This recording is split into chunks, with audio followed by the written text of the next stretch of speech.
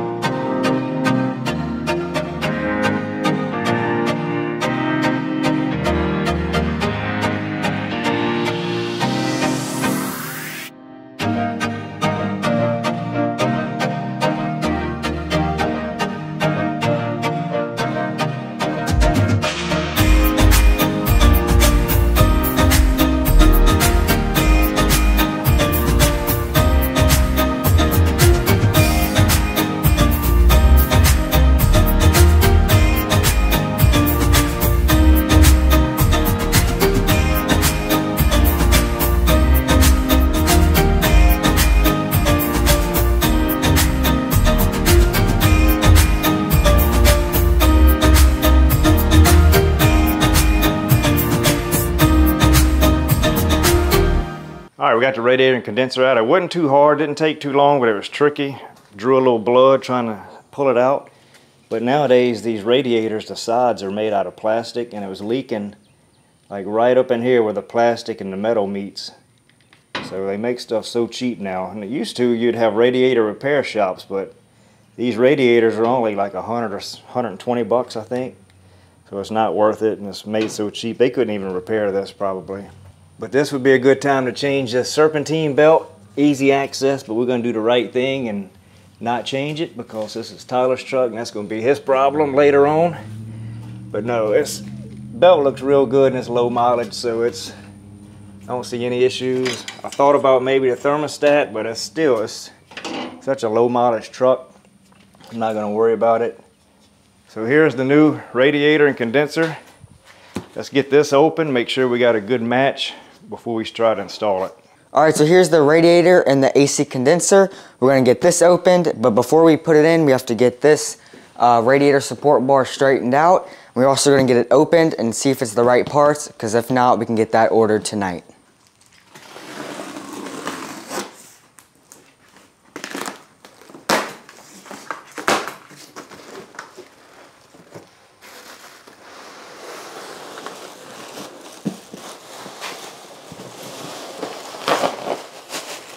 Looks good. See how the new one comes plastic as well. Everything is plastic nowadays. So we're gonna have to take the radiator cap off the old one, put on here. Doesn't come with a new cap.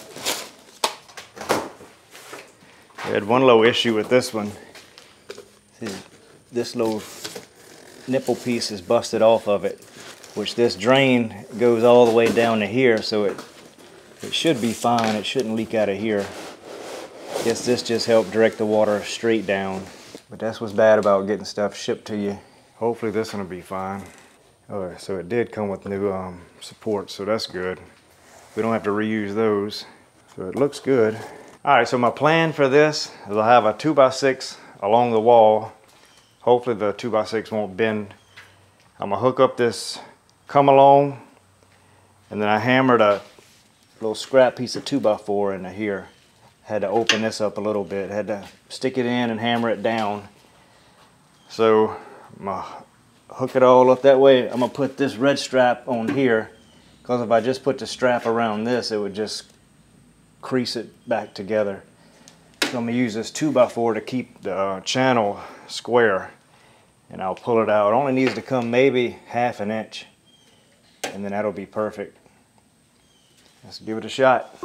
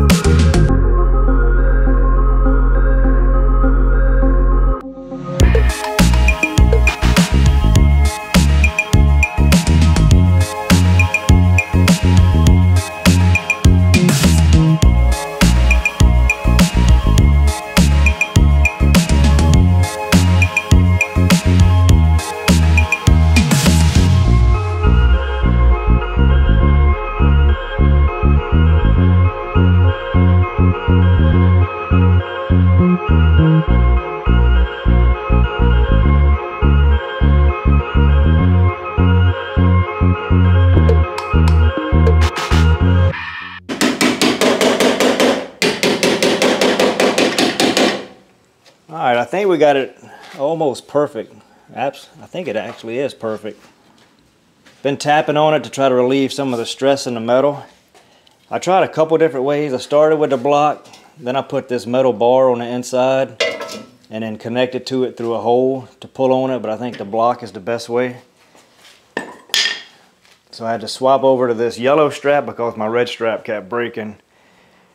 So I may put a little bit more tension just to get it past perfect. That way when I take it off, it don't deflect back. But in all honesty, this piece really don't matter. It's not that big of a deal. I'm gonna put a little bit more tension. I think if I go too much, the red strap over here is gonna break.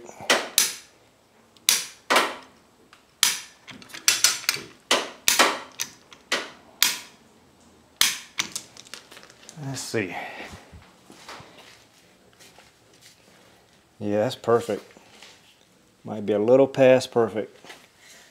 Which when I take it off, I think is going to go back perfectly straight. But that saved us probably 2 days of work grinding all these little spot welds. And then re-welding it all back in.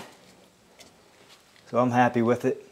Alright guys, this is the next day. We left the come along on the truck overnight just so when we take it off it wouldn't have too much deflection.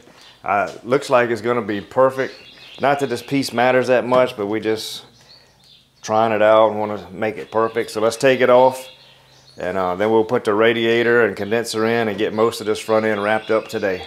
Alright, so we got the come along off, and as you can see, it's perfectly straight now. There's no gap, and it was pushed all the way into the condenser, but we got that straightened out and it's perfect now. Yeah, before I hooked up the come along to it, I was using this crowbar against here, and I had a strap, and I pulled probably a good 1.5 to 2 inches like this before I even did the come along.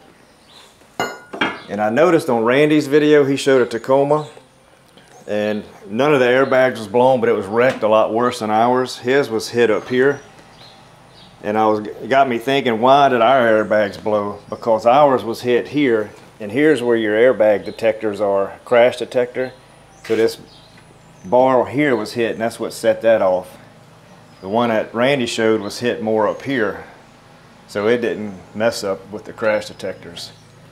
So that's what I'm thinking. It may not be right, but I don't know.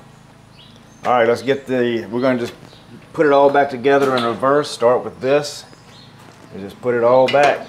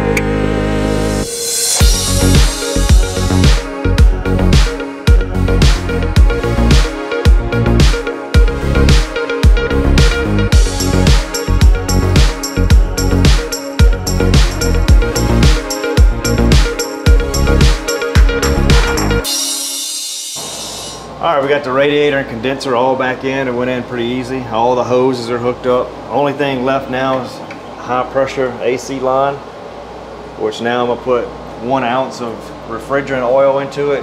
Condenser holds about 1 ounce. And this is not the correct way to do it. It's the only way I have. So I'm gonna shoot 1 ounce in. So you might not wanna watch it. And we're also gonna stop by Harbor Freight because they're giving away free microfiber cloths and you don't even have to buy anything. So we'll go stop by and I'll add to my towel collection.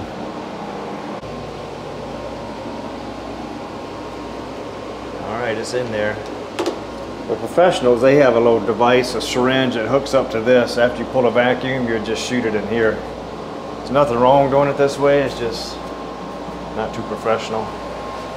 So now I'm gonna bolt this up. Then later we'll pull a vacuum on the whole system and leave a vacuum. Make sure we have everything fitted up right.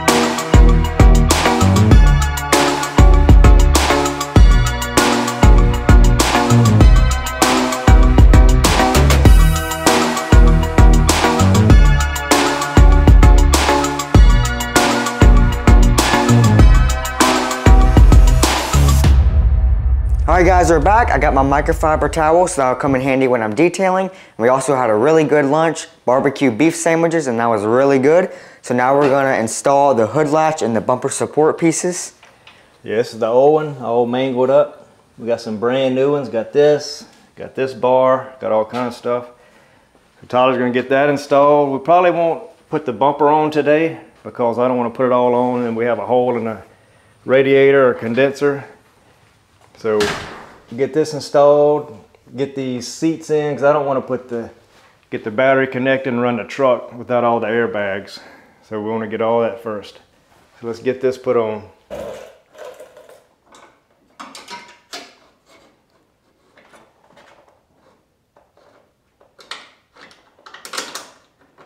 How's the bottom hole line up? Pretty good. That's perfect.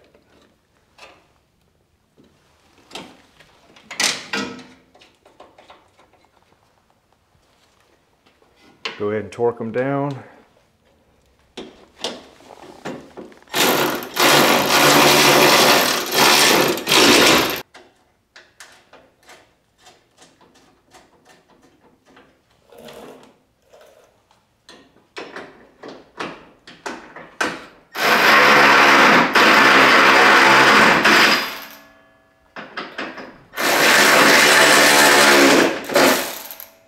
All right guys, we got all the little support pieces on. We still got to dig through our little bowl of bolts and find 4 more bolts to get this connected.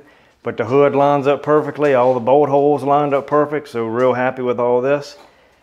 In the next video, we're going to test the radiator and pull a vacuum and then charge the AC condenser and get the truck running, take a test drive.